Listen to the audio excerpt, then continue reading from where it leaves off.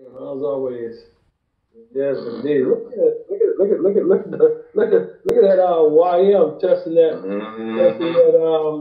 overnight, Wayne. Yeah, I'm looking right at it. Yeah, it could be a stop move or it could be committed. S&P took it out.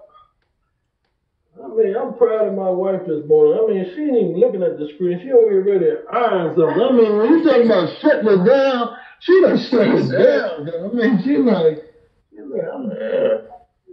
She wasn't playing. She made her decision.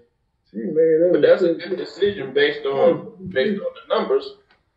Hey, Wayne, and if you remember Hector, don't you, Wayne?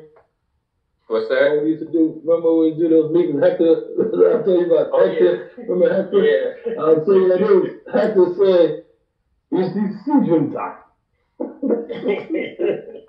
He sure did. I know about all he knows.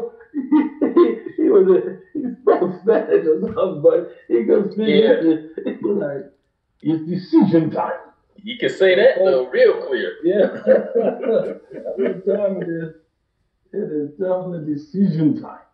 I said this NASDAQ going to respect some levels to the downside, but he's going to try to break himself on up through there, guys. Now notice the Dow didn't take out the low earn, didn't take him out. Slow death to the downside. You may be right, Richard. He didn't take anything out, guys. He didn't take anything out. And it's just a matter of whether this boy going to respect some levels or not. All right. Yep. This 8 could be forming up, Wayne, as some resistance. Let me draw it for you guys so you can see him. Let me just draw it so you can see him. This 8, because right here, see this here? That'd be forming some resistance over there. And pushing that board down. Down, yeah. Yes, it looks like the beginning of that run up against the 8. You know what I mean? Going to the downside. It's like the beginning of it.